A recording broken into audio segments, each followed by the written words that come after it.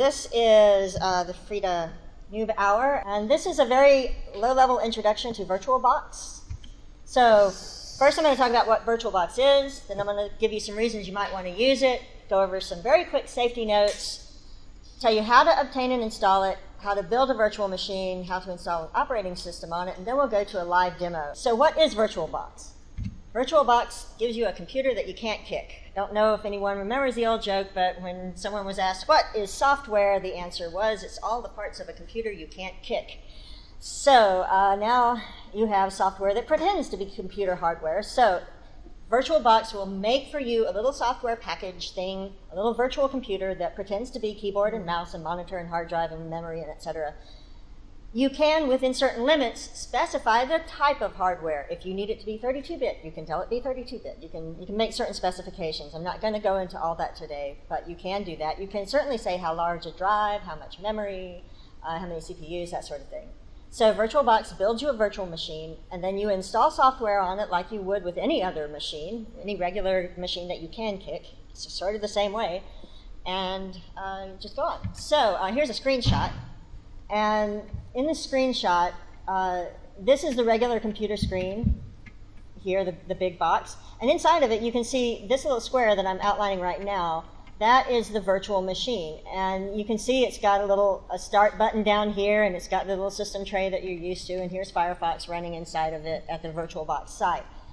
And behind that, you can see the VirtualBox website. Here is the control panel for VirtualBox. And over on the right, you can see where I was making this presentation when I took the screenshot. Okay, so it's an entire little computer inside of your computer. Why you might use VirtualBox. One, you can emulate other types of hardware without having to actually go get that hardware. Like if you've got some old program that only runs on a 32-bit machine or some old operating system, you can do that. You can also try out different versions of Linux. So this would be a relatively safe way to try out some version of Linux that you might not trust or that you might think is difficult. And you don't need a whole other computer to do it. You just use the virtual machine. And if you don't like it, you just delete the virtual machine and it's gone. And there's no problem with e-waste in that case. So another thing you might want to do is what I call play with fire, but see the next about safety. For example, if you wanted to try customizing your system, you could install your same operating system in a virtual machine, and you could go trying a bunch of stuff, and if you make it goes horribly wrong and you can't fix it, all you do is delete the virtual machine, and you don't do that to your real computer. So you can practice things. You could learn why you should not run as root by opening a virtual machine and running as root all the time, and eventually you'll probably do something to shoot yourself in the foot. You can try dangerous commands. For example, one thing we'll do if we have time is, so what happens if you apt-get remove star? You know, this is something you might not want to try doing, and you might, who knows what will happen. You can also use software you don't trust, but still be careful. And speaking of that, a quick note on safety. VirtualBox does a really nice job of isolating the virtual machine, but you can set up connections between this little sandboxed machine and the rest of the world. So if you're doing something that you think it might be dangerous, don't open up any connections between the virtual machine and the rest of the world. This is not a comprehensive list, but don't give it any Ethernet or wireless. Don't give it any networking. Don't give it a directory mounted from the host. Certainly don't enable drag and drop between your host and VM. If the purpose is I'm running this VM to test something that might be dangerous, just don't set up any communication to the outside world, and then you're pretty safe. So think carefully if your purpose is to contain. So how to obtain and install it. First, I'm going to talk about how to do it using Ubuntu, because that's what Frida currently installs on computers, but it works for other types of machines. I'll show a little bit about that in a second.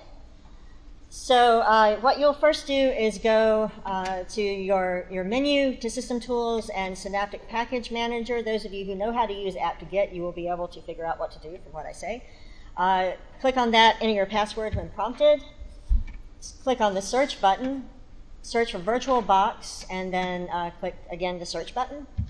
And you'll find that you get a bunch of, you get a list of things, and you can't really see it here, but right back there's VirtualBox. And when I clicked on this little square, I got this pop-up window here, and so then you click Mark for Installation. And after you do that, it's going to say, I have to install all this other stuff. Is that okay with you? And say yes, and say mark them for installation. That's what it's asking. And then this window will appear. You'll see some things are checked in your list now. And if you click Apply, it will apply all of the marked changes for you. It will ask you again, are you really sure? And you say yes.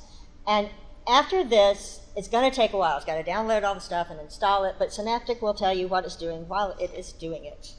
And so I'm not going to show you installing it today.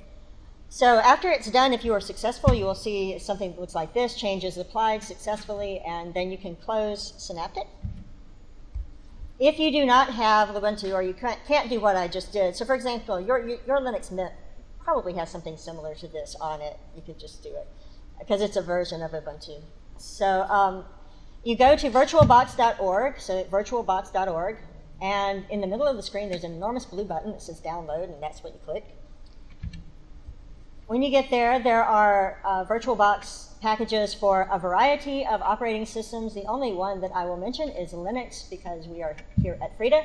You click on that, and before we click away and we go, this extension pack, something for you to consider if you get comfortable with VirtualBox. Just saying that for the future, not going to cover it today. But just to get VirtualBox installed and get used to it, then you would click there. After you click there, you'll see a list of different types of Linuxes, and even at the bottom, all distributions. So this one may be a little harder to do, but you can put it on any Linux you want. Click on the type of architecture. Is it a 386 or a 64-bit architecture? And after that, read the instructions. I'm not going to cover the instructions further today, especially since there are so many different types, but that's what you do. Okay, using VirtualBox. First thing to know is that VirtualBox is alphabetized under Oracle, so don't look under V or you will not find it. It's in the System Tools usually on Ubuntu, so find System Tools, Oracle VM VirtualBox, and click there. When it is just open, you'll see a screen that looks something like this. You won't see the Children of Caprica. That's my set of machines that I've made for Frida for various reasons. Click on New. We'll do this in a moment live. Click on New, and you'll start making a new machine. Give your machine a name. So as soon as I typed in Lubuntu, VirtualBox realized that it was probably a 64-bit Linux installation. You can still call it whatever you want, and if VirtualBox doesn't guess correctly, you can set it to whatever you need. So then do that and click Next. Give it some memory. Now here it's sort of important to think about in memory. This is an entirely separate computer living inside your computer. So now your computer has to do the work for two computers. So you don't want to give it more memory, so much memory that your host computer can't run either, right? So here, VirtualBox is telling me that my host computer has 4 gigabytes of memory. So I'm going to set it to about 1 gigabyte. That's probably enough for your basic machine to run, but not so much that it's going to get in the way of the host operating system, depending on what I'm doing. You add a hard drive, so just tell it to create a hard disk, set that default. You can use the default disk type. There's no problem with that unless you know a good reason not to. Dynamically allocated versus fixed.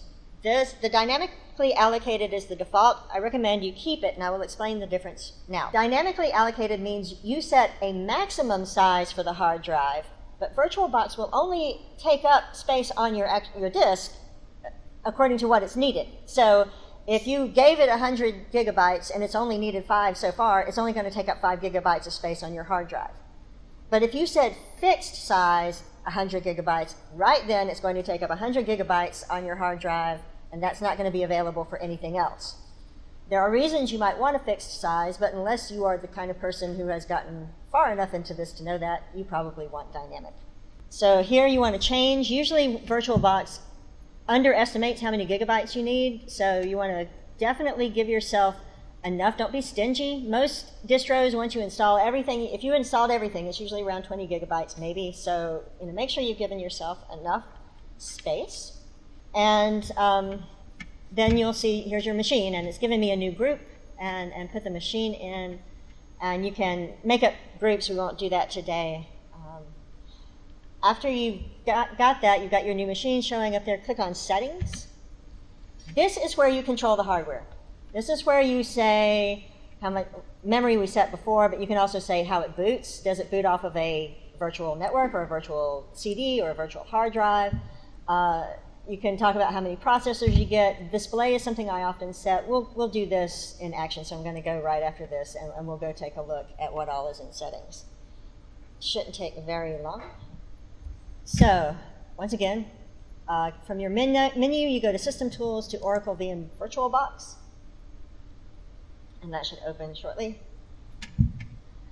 And let's go ahead and make a new one. So this is my new Linux, and it's figured out that it's Linux. I'm going to say next. A gigabyte of memory looks good, so I'm going to keep that. I'm going to let it create me a virtual hard disk. Leave this default. Let it be dynamically allocated. And I'm going to set the hard drive size up to 50 gigabytes so that I know I've got enough space. And I'm going to say create. And now I have this new virtual machine that I've just made. I'm going to click on Settings. And so General, you can change the name. If you don't like the name later, you can change it. And there's some other things, if you click around, you will be able to find. System, this is where we just were, where we have the amount of memory. You can set the number of processors, and you can do some other things. I don't want to go through all of them. One thing that's usually nice is set your video memory up to the maximum. That usually makes the display a little bit nicer inside. You can add storage, you can set the audio, you can set your network. Right now I've got it attached to NAT. So if you're trying to sandbox this is where you would go and you would just unclick Enable Network Adapter. Just make sure that none of them are enabled if you're sandboxing the machine to try something out. You can have serial ports, you can have USB, that's the extension type before. Shared folders, again, you can share between your host and your virtual machine, but don't do that if you're trying to sandbox. So anyway, I think we've got everything set the way we need to. When you said you can have serial ports, does that mean you can have virtual serial reports? Yeah, there's a virtual serial port. No, it's not going to manifest you something you can plug into, actually. I know that would be cool, but no. But if you've got, let's say if you've got a serial port on your computer, or you manage to find someone's USB to serial port adapter or something, right? You can plug into that and you can tell VirtualBox, oh, here's the serial port, and it'll forward from that physical one to your machine inside that maybe is running the old software you need the serial port for, right? Okay. All right, I'm going to go back to the presentation. Got it right. Yay. So how to install an OS. This is really, it's essentially just like how you install an OS anywhere. First thing is you download a CD image. You've done this before probably, or you take your CD image off the shelf that you've already got. Doesn't matter. I'm going to be showing Antix or Antix Linux today, so here's the big download button to get it. The reason I'm showing this is because it installed in less than 10 minutes, so I can install it in front of you. Okay. So you would click on your VM that you want, and then you click the Start button. You want to insert a CD drive, insert your CD, and so you click on this button over here, and that will open up a browser, and you browse to your ISO that you want to install, and you say Open. And when you've got your ISO there, you go Start, and then you will see here my Antix virtual machine has opened up, and I'm at an install menu that you might expect from some sort of operating system. I do have a caveat right now. Ubuntu 16.04 and VirtualBox do not play well easily together. There is a workaround. If you need to install 16.04 in a virtual machine, can't figure out how, come ask me, I can help you. So this is the last thing I'm going to show on a presentation, and the rest of it's going to be, let's just play around with this live, is the host key. This down here at the bottom, so this is your window that's wrapped around your virtual machine. So you see this is the Antix virtual machine on the inside. Down at the very lower right, it says something like write control, and you can change this to something else. I usually change it to one of the Windows keys because since I'm using Linux, I never need the Windows key for anything, so that's just the way I do it. But you set the host key. The host key is important, and we will see why in a minute. So let's go do a live demo, and then that's all of, like I said, this presentation.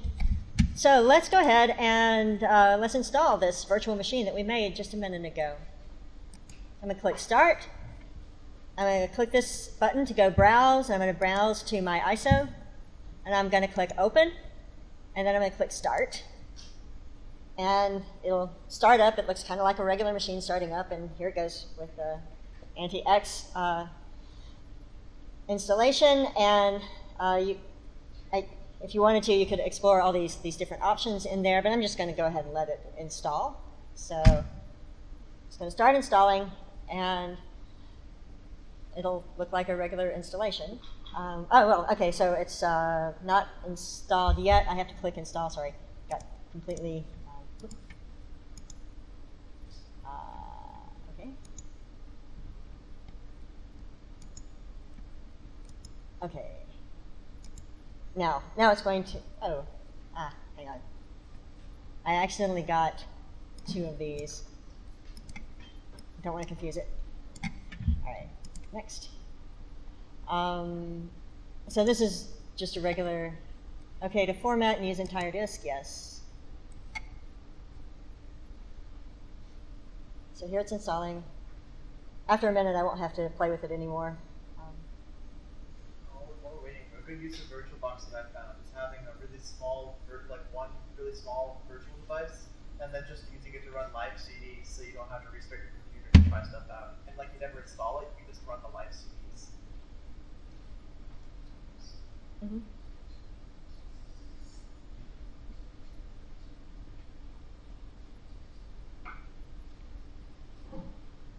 Okay, cool.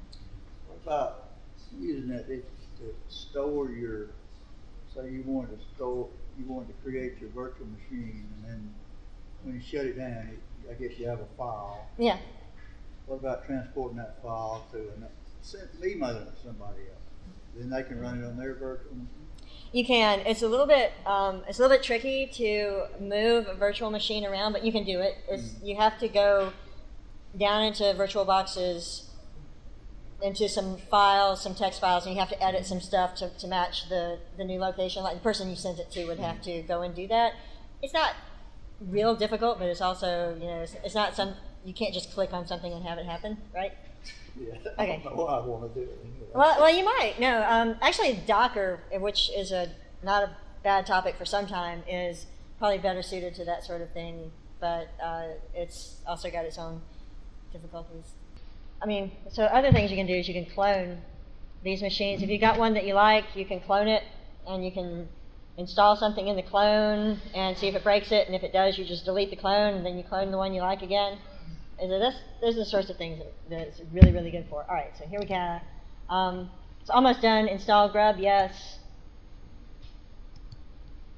Somebody like Rackspace that has virtual machines, do you think they use out-of-the-box virtual machine software like this, or they can do their own programming? They could use VirtualBox. There are a number of different virtualization options available. One of the big ones for commercial ventures is VMware, but VirtualBox is also, and they may use their own, I don't know, but yes, there are. Yes, that's what they do. They make virtual machines. But they don't make them from scratch.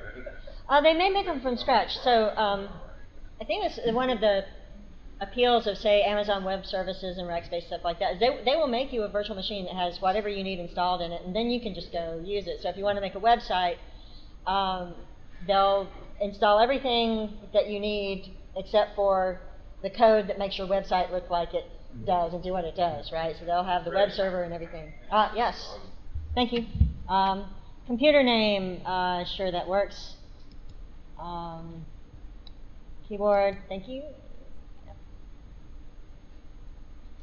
All right, so default user login name.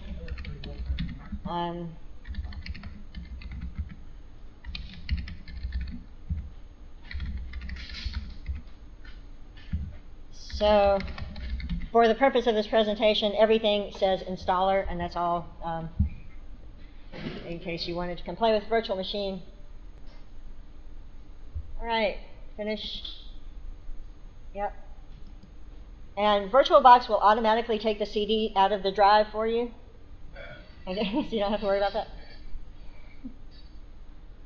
But if you wanted to, the place to look is up here in Devices, Optical Drives. You can see what's in your drive. So, but Antex wants me to press Enter, and now it will boot. Now I've got an operating system that boots just like any other might see. Antics boots pretty quickly too, which is nice. So Antics is good if you have a 32-bit system because some of the most recent, I'm sorry, yes? If you have designed your VirtualBox computer with a CD drive, when you put a disk into the CD drive, you have to designate whether it's going to the virtual machine or to the machine that holds the virtual machine. Let me make sure I understand your question. Your question is, I put a physical CD into the physical drive on my machine. Yes.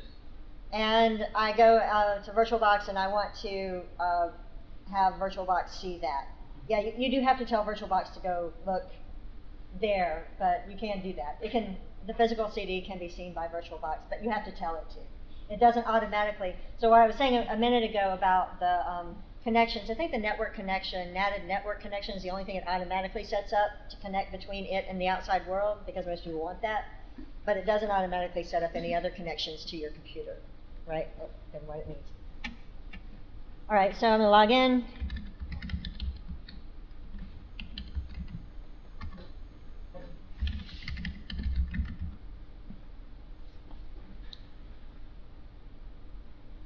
And there it is.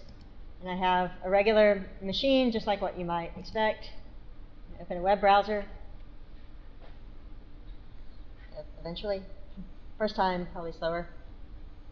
Down here you can see little icons. You can see that this is the network icon. You can see it's monitoring network traffic. This is the virtual hard drive being accessed here, and et cetera. So one of the things you might want with the control, this right control key, up here at the top, you can change things about the machine. So view, you can go to full screen mode, and you see that it says host plus F. What that means is to toggle back and forth between full screen mode, you use the host key, which is right control. You can't use left control. It has to be on the one on the right. And then you hit F. So I'm going to do that right now. So control F. And it's going to warn me that I just did something that's going to change things. You can not show the message again if you want to. And after you've done this, VirtualBox will take up your entire screen. It will look like that is your computer. And if you want the VirtualBox menu, if you just hold your mouse down at the very bottom, you can see here's the same VirtualBox menu that you saw at the top before, and it just hides itself when you don't need it. Okay?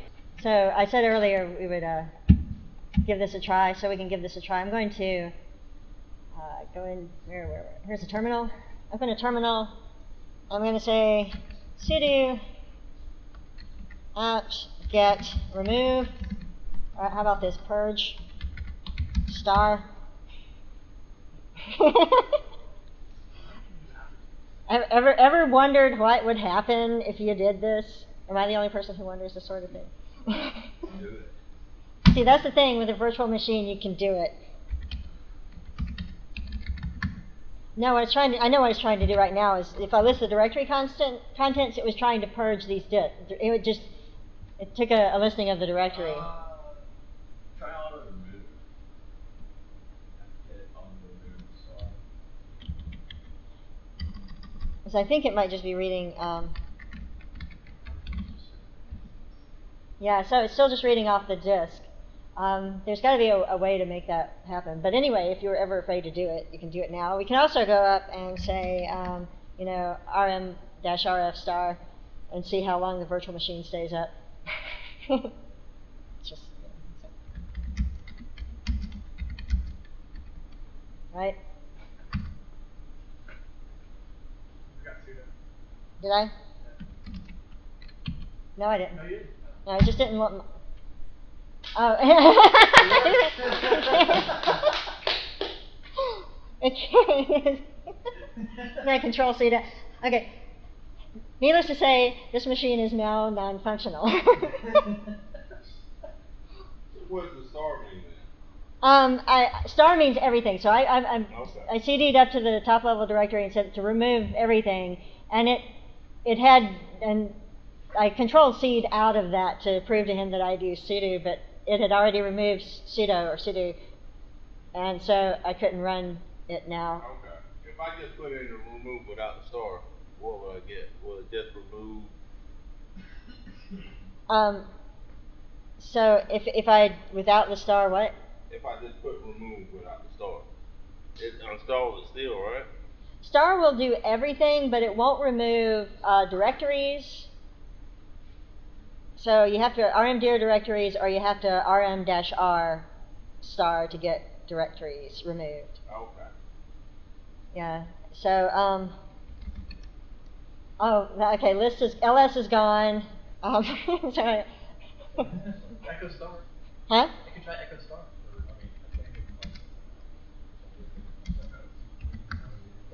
But it should still get the man pages, right? Oh, okay. So rm. So if I say rm bar, I say rm bar, rm is gone. Okay. Well, it's only what's in the bash shell that's left. What unlinked does do you know of anything in the bash shell that's native in it? Because I don't think MV is native, but if MV was native, you could try moving it to their null or dev null. How about the man pages? Will that still come up or? No. The man is an external program. So it's not gonna do it. yeah, it's not there. There's a Linux distro called Suicide Linux, where if you type any command incorrectly, it automatically RF stars Everything. the entire computer without silently. So you have no idea you've just done something wrong. And it stops working. All right. Okay, so this one is now dead. I'm going to close this and power off the machine. If you have done this, it's easy to remove your virtual machine. You can either go up to the machine, or I just right-click on there and say remove. It's going to say, do you want to delete all the files or just remove the sort of top-level data? Let's delete all the files. And now that one's gone. And if you want to make a copy of a machine, so we could try whatever your question was. So I can clone this. So let's clone it. And start. Full clone, clone. Well, there'll be two different instances of it then. To whole machines that are exactly alike. Just have different names. But if you booted them both up, they would look exactly the same. But are they promised the same memory though? Both. It's gonna clone everything exactly. You could go in later and change the memory on one of them, and then they would be different. But it's gonna clone exactly the same as what you had the first machine. Set 2. So you have to know how much memory you have to quit from crashing your host computer, right? You do, but if you remember, whenever it asked you to set the memory, it told you how much you have, and it also gives you the little green part. If you go over the green, that's its recommended. Don't go over the end of the green bar. If you stay within the green bar, you're pretty good. Okay.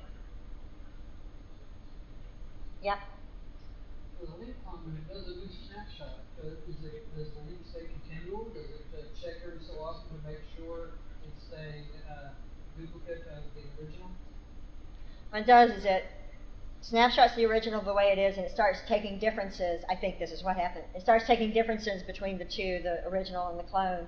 And so whatever it was at that moment kind of stays the same, and then the others can start to diverge. So it's a snapshot at that point, and then only can diverge. It doesn't maintain contact with the original. It doesn't, except the only thing is that, of course, if you remove all of everything from the original, now that whole bottom that the clone started with is gone, right? Because it's still sharing that same base, that base snapshot that it started with.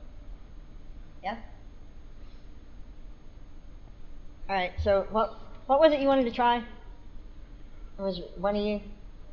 Kofi, maybe? I did the man pages, but they didn't But come up. RM, it was something about RM. You wanted to try what happens if you RM star or RM without the star.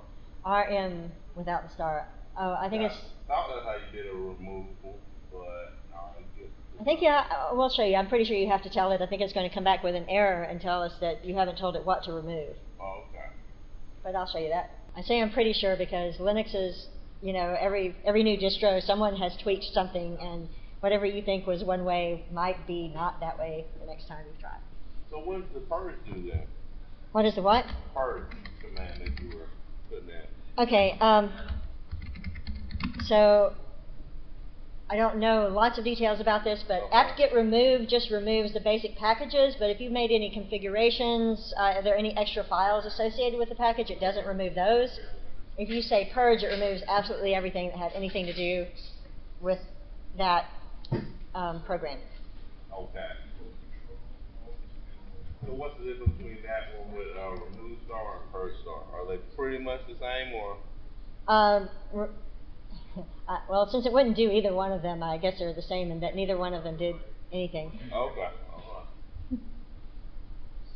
So let's see, terminal. So if I go back up to the top level, and I say,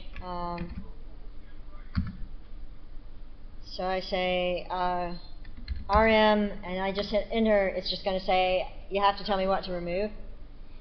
And here I am as installer. If I say RM star, it's not going to really do anything because it's going to look exactly the same because all of those are directories or links. Okay. So it won't, there's this, okay, so there you can see that the directories look exactly the same. It won't remove a directory without the rm-rf. Okay. So now if I say rm-rf, star, it's not going to let me do anything again because I'm not root. It's just going to say I can't do that. But if I sudo rm-rf star, we can see how long the display continues to live as it slowly consumes itself. All right. So okay, so at some point.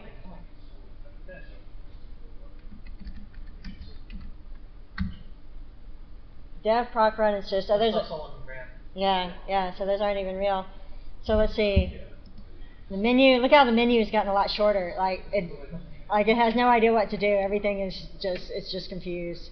So all of this, the only thing that's left essentially is anything that's active in RAM, that's in its active memory. Everything else is just gone. So you can't do anything else with it. So anyway, this is sort of fun you can have with virtual machines if you are the type to consider this sort of thing fun.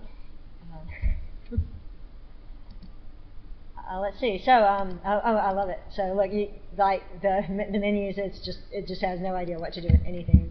I guess I could change the volume on the speaker. Probably can't actually play anything. I can't. It won't let me do anything with the time. It does have the two desktops. It still lets me go back and forth between the desktops. But if you were to kill, I don't have to kill anymore. But if you were to close fast, you would be able to open it again. Oh, of course not. Yeah, because the terminal is not even on the menu anymore, right? So I can't get to it. Yeah, I don't even know. You probably can't even. Hang on, let's see. Can you put it at the top? You can't even go down to a TTY. There it is. Yeah, it won't even exit to a TTY. So you can't do top either. Top. Actually, there's a way to. Right now I can't because I closed the terminal. I can't do anything. It's kind of dead. It's sort of not much. File doesn't exist. Files. There are no files. All right. So anyway, there it is.